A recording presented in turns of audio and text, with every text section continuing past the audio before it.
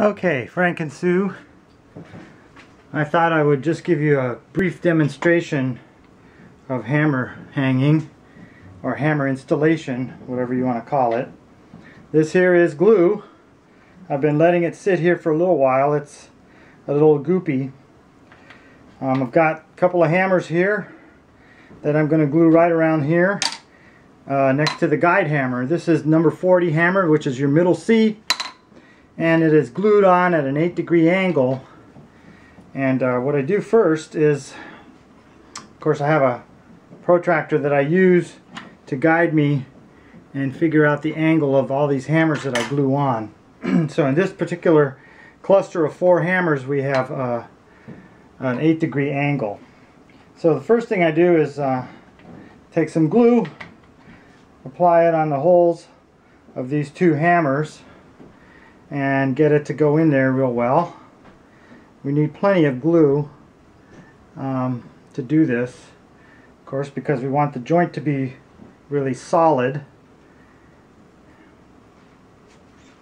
And after I've got my glue on the hammer heads, I will now put a little bit of glue on the 2 different hammer shanks that I'm going to be working with. This is number 41. I put a dollop of glue on the end of the hammer shank, and now I'm moving this one around. Give it a twirl. Make sure the glue works its way on the shank and the hammer, and place it on the jig here.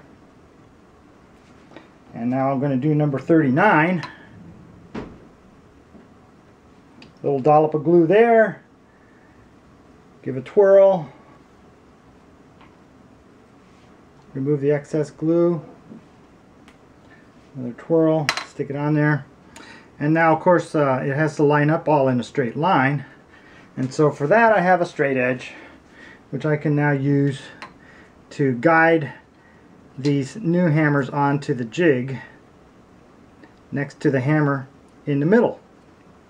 And then, of course, I check the angles of these hammers as they're drying, or as I'm positioning them with the guide hammer. And I can use either side for my guides.